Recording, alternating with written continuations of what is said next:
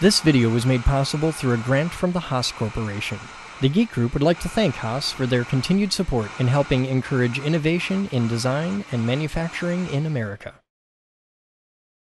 The Geek Group proudly features ISCAR tooling in all of our workshops, videos, and hackerspaces around the globe.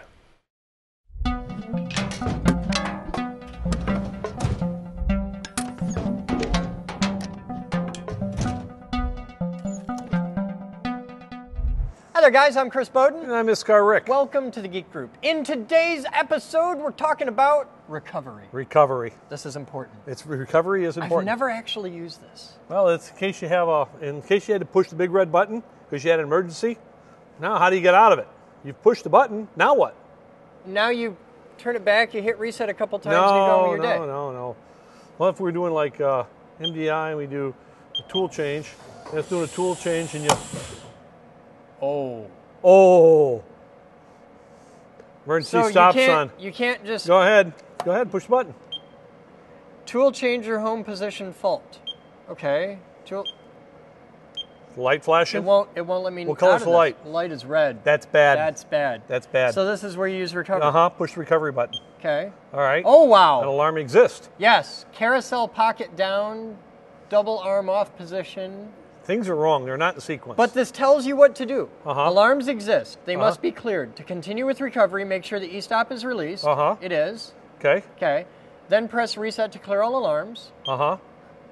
Okay. Uh-huh. Carousel pocket is extended. Double arm in between tool unclamp and tool position. Uh-huh. Okay, so there's A is automatic recovery. Yep. And E is exit recovery. Uh-huh. A. Well, what is the exit recovery? Oh, wow, it tells you everything that's happening. Done. It's just cool.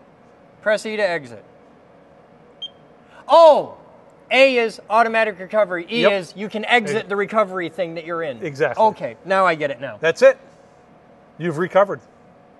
Now, if things go wrong, like for some reason you have very poor housekeeping and the tool is stuck in the tool changer or stuck in the spindle. Then they obviously didn't watch our last video where we talk about how you have to clean that stuff out. That's correct, right? Or you've overfed the machine and you've hydraulically shut it off because you've exceeded the limits of the machine. Okay. Which you can do.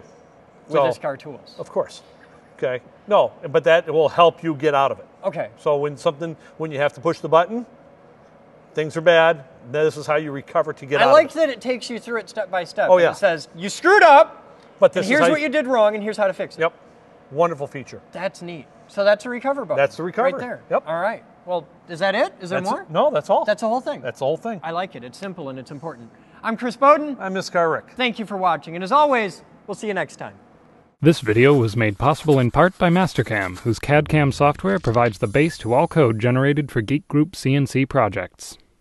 The Geek Group would like to extend our deepest gratitude to the Gene Haas Foundation for making this program possible. Thanks to their generous contribution, we are able to train and inspire machinists all around the globe. Operating the CNC machines in this video risks personal injury and mechanical damage. Hazards may include electricity, untrained operation, airborne toxins, flying debris and noise, fire and explosions, poor shop upkeep, sharp tooling, projectiles, loose clothing, inadequate clamping, automatic operation, automatic tool changer, unsupported bar, over-tightened steady rest, lack of enclosure, and impact. This video was made possible by a grant from the Future Girl Foundation. This video was made possible by thousands of private donations from members and viewers like you. Please visit thegeekgroup.org for more information on how you can donate and become a part of our dreams of Avalon.